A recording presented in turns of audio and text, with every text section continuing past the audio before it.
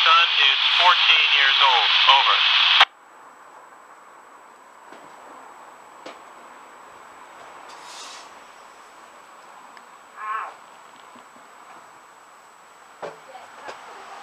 Very good question, Luann. Yes, we do. We have survival training in case our spaceship lands in a place where it's unexpected. We have some training in Russia in present. Over.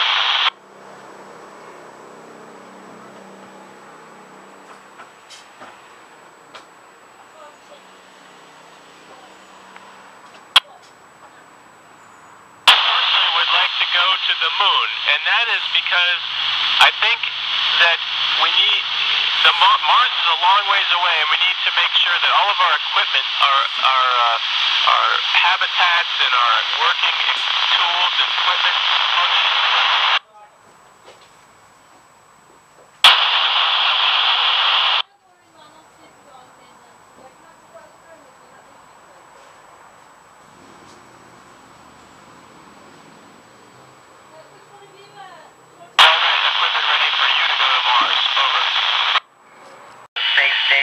Space shuttle, do some training underwater for a spacewalk, and fly the robotic arm, and also learn about all the science we do up here. And then you go through a couple of years of training after that, and then once you get assigned to a particular mission, you have another 2 more years to come up here. So there's many, many years of preparation before you come to space.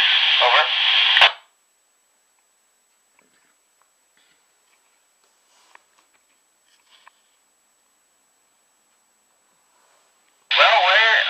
About maybe 6 or 7 years old when I first thought I wanted to go to space. At that time we didn't have any Japanese astronauts, but later when I was in high school, the first astronauts were selected in Japan. After that I attended college studying engineering. There's a lot of different professions that you can choose to become an astronaut. You can be a doctor, you can be an engineer or a scientist or a test pilot. The most important thing is to do your best and work hard. Over.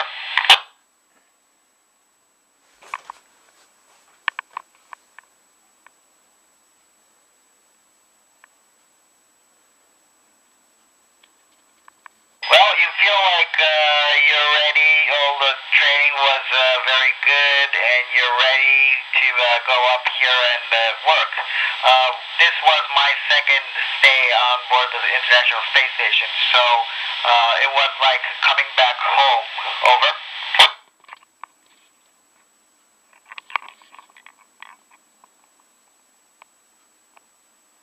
Well, we have email just like you have. We have a TV conference through a laptop maybe every week, and then we also have a IP phone that we can call them if we want to. So we do communicate with our family quite a bit. Over.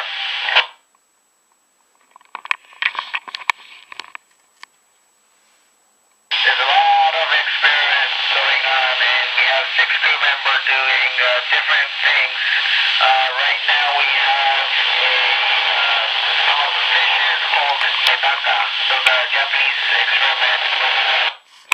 To the International Space Station. Over.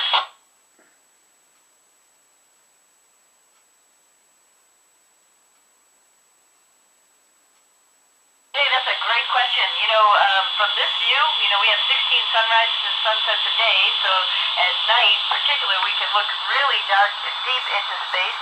And you know what's cool? It's of course dark, but it also looks 3D. It looks like the stars are in different places, and you can see that the universe goes on and on. It's pretty amazing. Over.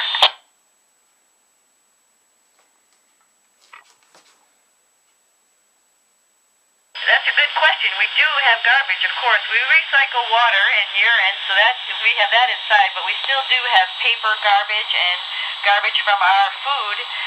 So that actually goes into a container, and then we put them in a spacecraft, either a Progress a European spacecraft or a Japanese spacecraft that will burn up on the way back into the atmosphere and get rid of all our garbage. Over.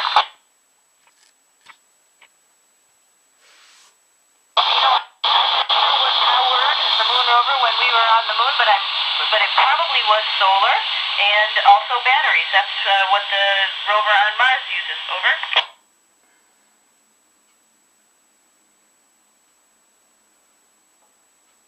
I would love to.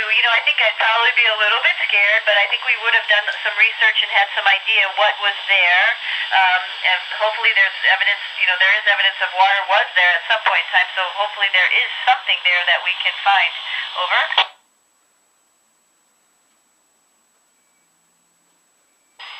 Ben, that question's a little bit probably over my head. I've done some studying on astronomy. When we do look out into the universe, like I was mentioning when I talked to Alex, it does look 3D. There are places out there that we can see that are darker than others. I mean, the black is definitely not just a solid black. There's definitely shades of black, so there is a lot of energy out there. But I don't really have more thoughts except for there's a lot more that we need to discover. Over.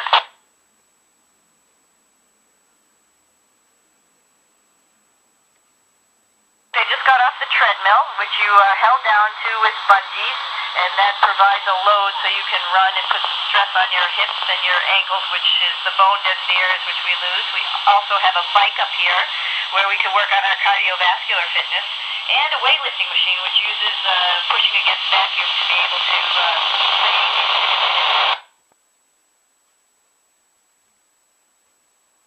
A typical day on ISS is atypical, I guess I would say. There's not very many typical days, lots of variety. And in 2 days, we're getting ready to go to have a couple of people go out and do a spacewalk. A week or so ago, we received a cargo vehicle on board Space Station. We all day, every day, have various science experiments going on board Space Station. We also do housekeeping and general maintenance and upkeep of the Space Station systems. And when we have spare time, and it's not a lot, but when we have spare time, one of our favorite things is to look out the window and photograph Earth and perhaps astronomical targets. For example, the comet Lovejoy back in December. Over.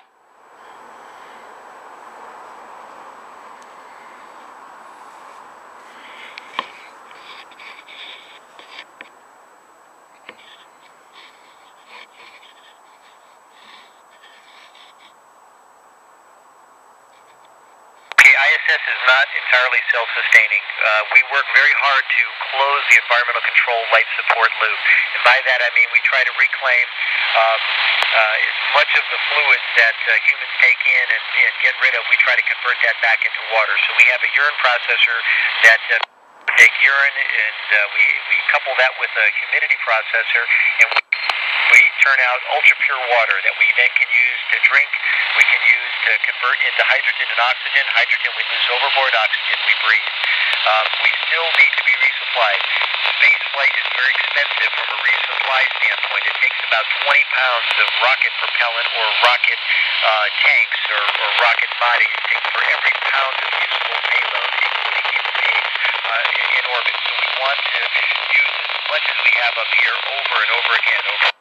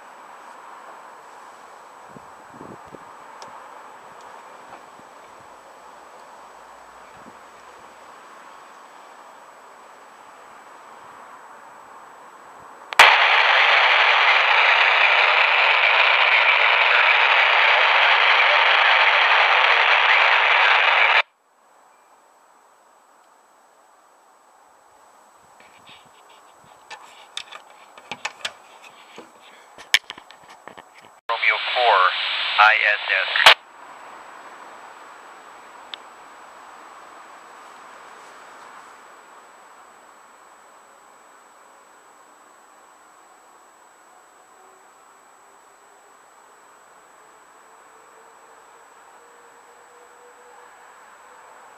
I'm ready for your question.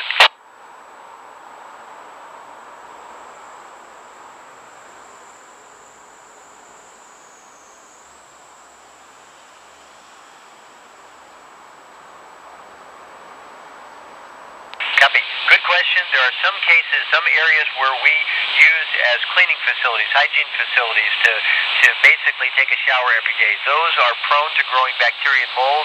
We are doing research on it right now.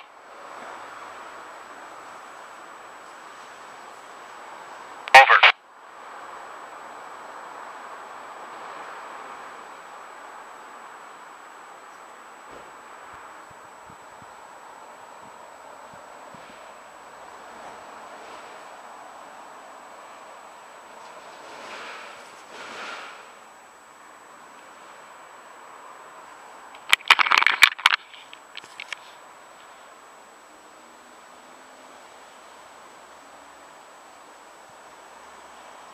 SB2 Zulu India Echo, SB2ZIE, this is OR4ISS.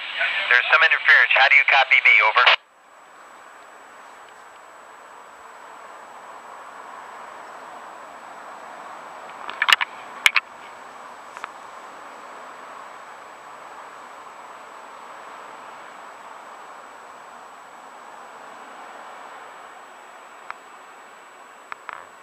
SB2 Zulu India Echo, SB2 Zulu India Echo, this is OR4ISS, OR4ISS. Over.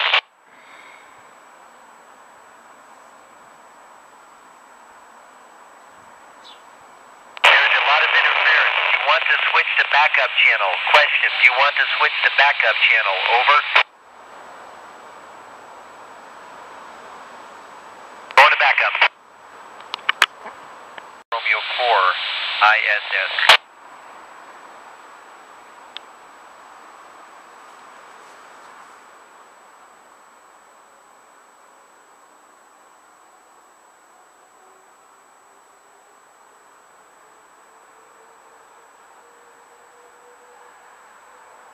I'm ready for your question.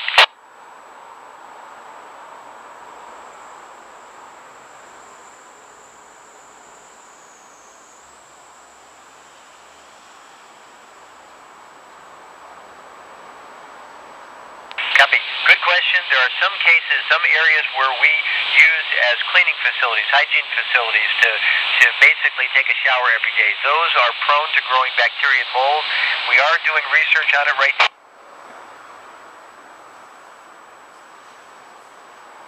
Over.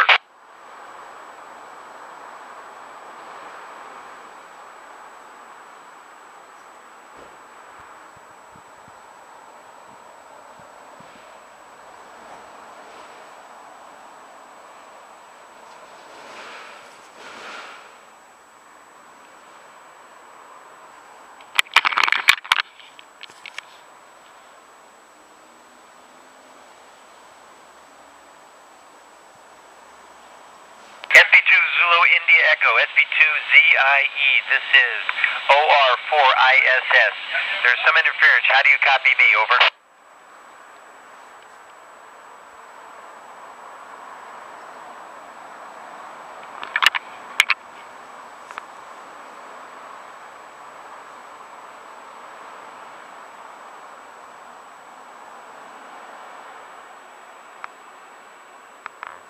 SB2 Zulu India Echo, SB2 Zulu India Echo, this is OR4ISS, OR4ISS. Over.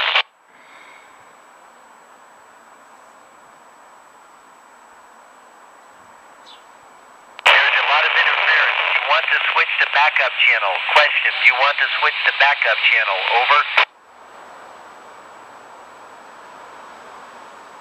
Going to backup.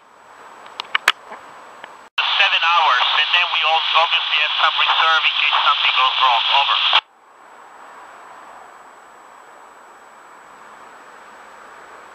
No, Brazil, not really. I get to see my family once a week, and I can talk to my wife on the phone every day and my daughters, and I see the Earth all the time, and I know that I'm going back in about 2 months, so I'm not really homesick. I miss my family. Over.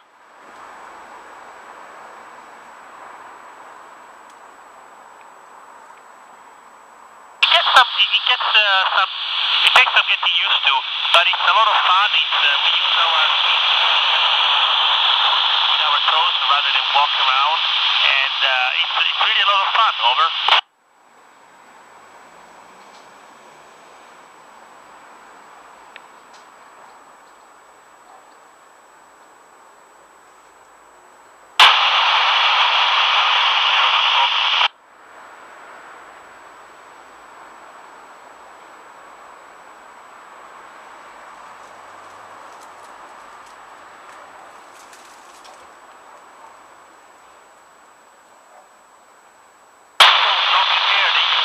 With a vacuum cleaner so that the air gets sucked out away. Over.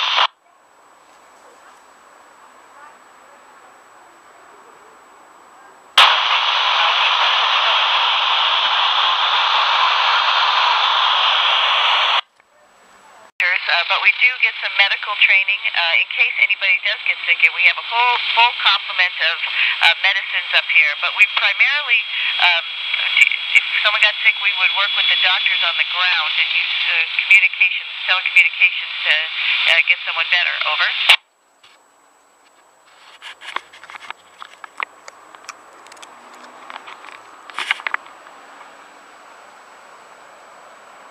Question. Yeah, a couple of us have dropped stuff outside. My first spacewalk, I lost a camera, but you know those things more than likely come back into the atmosphere. People track that the size of maybe a softball, and then they can see where it's going. But most of that stuff eventually comes back into the atmosphere. Over.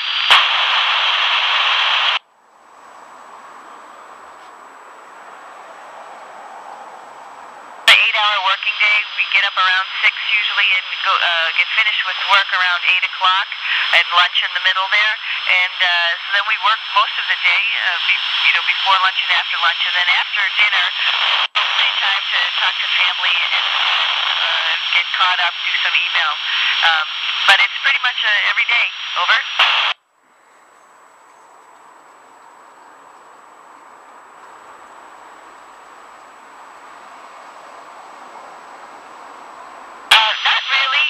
We're in a low enough orbit that there's, not a lot of stuff, big stuff around us. And if there is any big stuff, we try to do what we call a debris avoidance maneuver, where we actually rotate the station. We don't have the ability to move it too far, but we can rotate our orientation or do a reboost to increase our altitude. Over.